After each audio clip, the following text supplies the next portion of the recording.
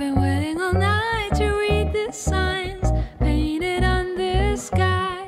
So the album is called I Call You, and I've started recording new songs in a pretty meditative way every day in our home studio in Zürich, together with my drummer and co-producer Claudio Strueby.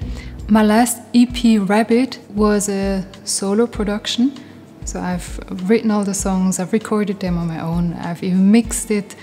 It was a nice experience because it was kind of a reconnection, like to myself and to my inner music. But from there, the need grew to meet other musicians, to exchange and to enrichen my compositions with other musicians. And so out of this need, my new album started.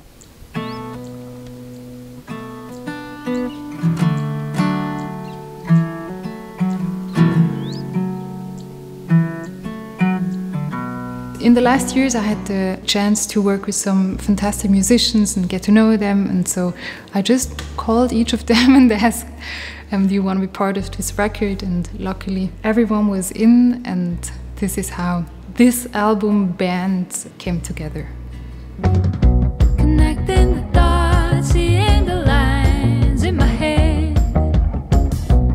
I didn't have a band sound in my mind in the beginning, but I definitely had just a wish to play with musicians that I admire. The whole band grew as well pretty organically. So there were horns, for example, Nils Wogram, a great trombone player, or Andreas Tschopp, another great trombone player, then Shems Bendali, a trumpetist, Mocky on the bass, then we had David Zink, a singer in Nice. Yeah, so I worked just with friends, let's say, and also musicians that I really admire. Look at the sun, how she burns for you. She burns for you anyway. I think for me as a drummer, it was really interesting to find my place between her voice and her guitar somehow, or maybe even underneath that all, to build a solid ground for her so that she can feel comfortable. Because I think when you play alone with guitar and voice, that has already a richness that sometimes shouldn't be touched, probably. It's enough. But now, for me, it was interesting to bring the drums to the music and to add another color. And in the middle of the night, the nucleus begins to shine. In the middle of the night, the nucleus begins to shine.